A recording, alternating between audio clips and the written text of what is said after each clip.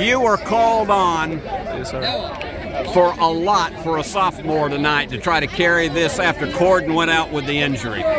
Tell me how you handled it. What was it that made you be able to stay on top of it? I mean, it's probably my offensive line. I mean, my offensive line, I mean, they got it done.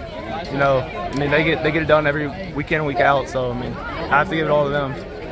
How about in particular when they miss the extra point and then you know you got to get them down at least in field goal range? What went through your mind? I mean, I don't know, to be honest. I mean,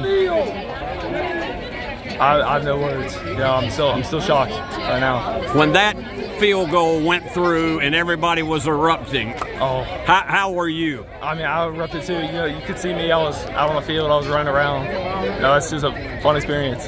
Congratulations Yes, to you. Thank you.